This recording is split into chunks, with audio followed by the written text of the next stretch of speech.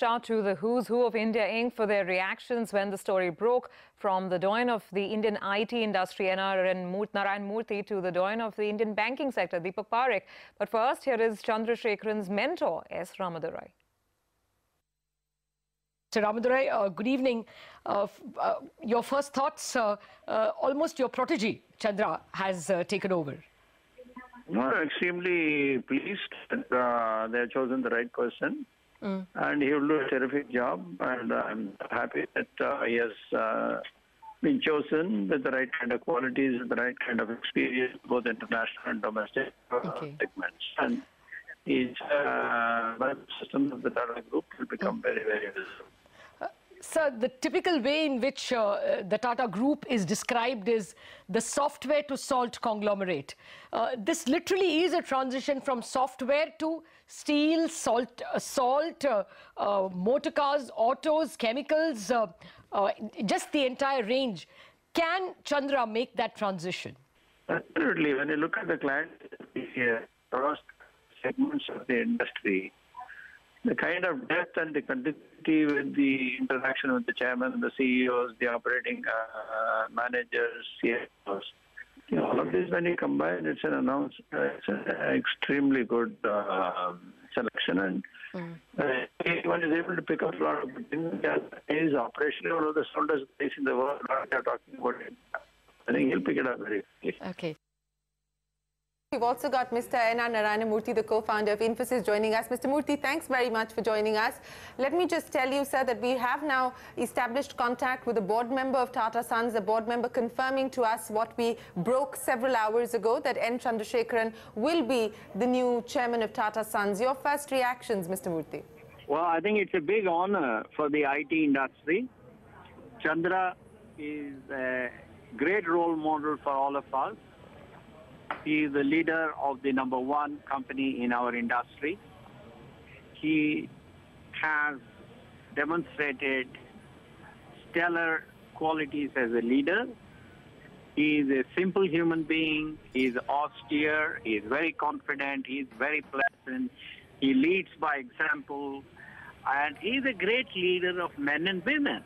And I think his choice, in my opinion, is going to be a great choice, because he's all the time learning. He's all the time watching people. He's all the time learning from others. He's all the time sharing his knowledge with others. I have had personally very, very pleasant interactions with him, and he and his wife, they're great human beings. I have met both of them, and I have no doubt at all that the entire industry would be celebrating today.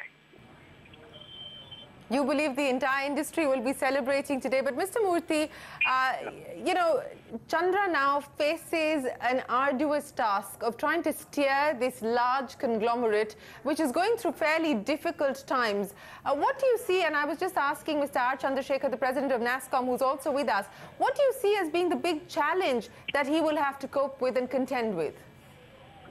Well, the reality is simply this, that Tatas are in, from ships to fish. They are in airlines, they are in steel, they are in software. They are in a multiplicity of industries. But let's remember one thing. The essence of leadership is the ability to raise the confidence of his or her people. It is the ability to make them do extraordinary things. It is the ability to lead by example. It is the ability to raise the confidence of people. And therefore, I personally think, knowing Chandra as I do, he will be in a position to instill and inspire people, leaders of various Tata companies through his own example. I think that is what is needed, and he will do it eminently.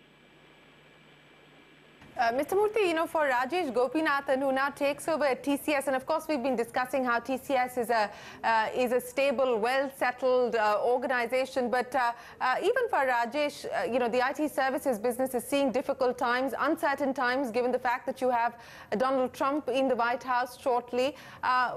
What do you see as being the big challenge for Rajesh, Mr. Murthy?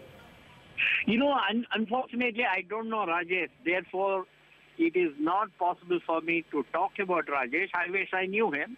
I have no doubt that he too is a great leader, because when the board of Tata Consultancy Services has chosen Rajesh, he must be a great leader. I wish him the best of everything. But the challenges are very, very clear, and that is, how do you reduce your dependence on visa?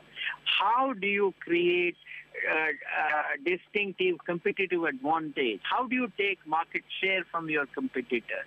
How do you demonstrate, you know, your uniqueness in a market that is not growing as fast as it can? How do you make yourself multicultural? Well, that